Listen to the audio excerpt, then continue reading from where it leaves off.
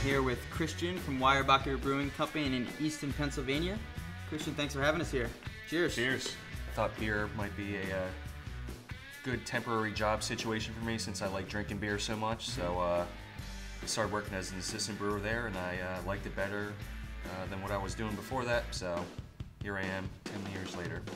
So we've sort of made a name for ourselves for making really high alcohol beers. We're starting to break into the market with some real lighter offerings. It's stuff we want to drink, it's stuff the public wants to drink, and so we'll make something, for everyone. Well, I particularly like using the Fizzics machine for growlers. I can keep it in there, keeps it insulated, and it's kind of nice when you can just pour a fresh draft beer and then top it up. I like pouring wit beers. I also like kind of like IPAs on here. It kind of gives it sort of a nitro sort of feel. Right. It really works, especially wheat beers like Jesse's Choice 5 here.